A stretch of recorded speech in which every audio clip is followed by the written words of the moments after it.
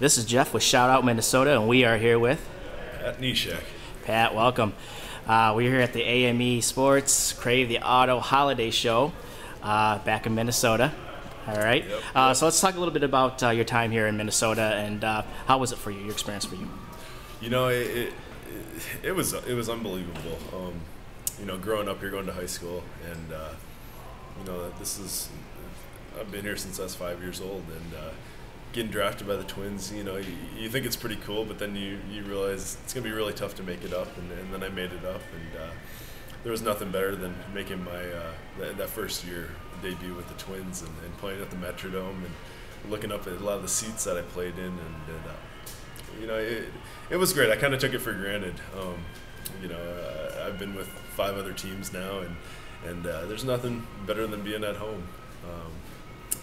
I miss those days. I wish I could you could have those back, but that's baseball.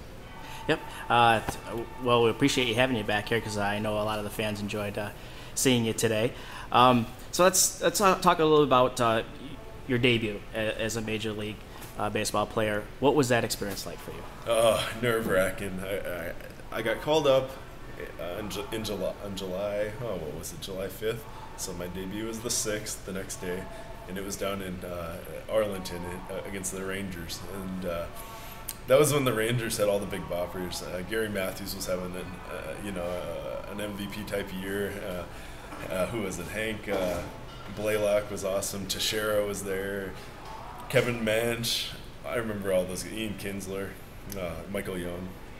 And I had to face them all. So, I was sitting in the bullpen in the first game, and I think who was on the mound? I think Silva was on the mound. He just got rocked. He gave up like 6 runs. So they brought in Loesch.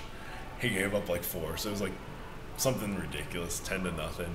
Willie Air came in for 2, and then I got a call down to the pen. Neshek, you're going in the game. I'm like, oh crap! There's 2 more innings left. I'm gonna have to go 2 innings here.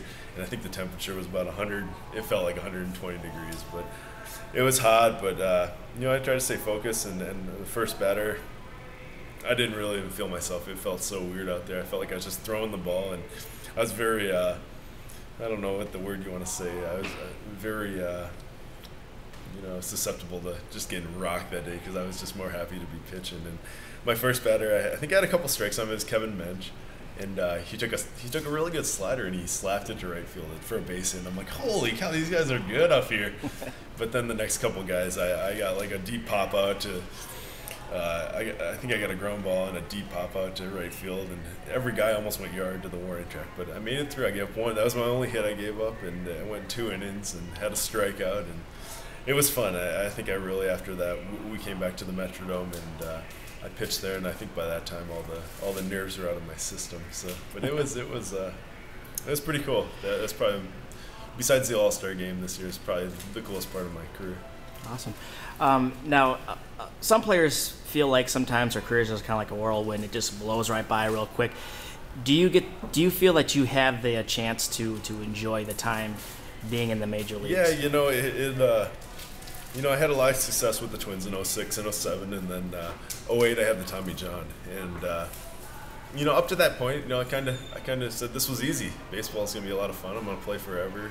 And I had the injury, and I sat out 08, most 08 and all 09, and that's the time where I really, I said I can't take this for granted.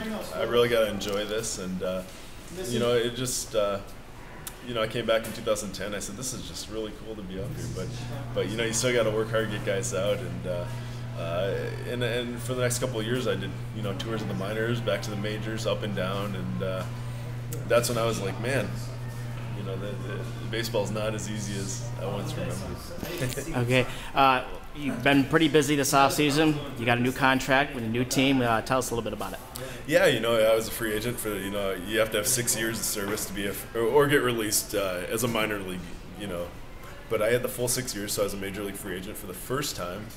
And, it was crazy. You get approached from many teams. You have people calling you from everywhere trying to persuade you to go over to places. And it's kind of funny because last year I was trying to get a minor league deal, and only 2 teams called out of the whole entire big league. So it was kind of a big swing for about 9 months.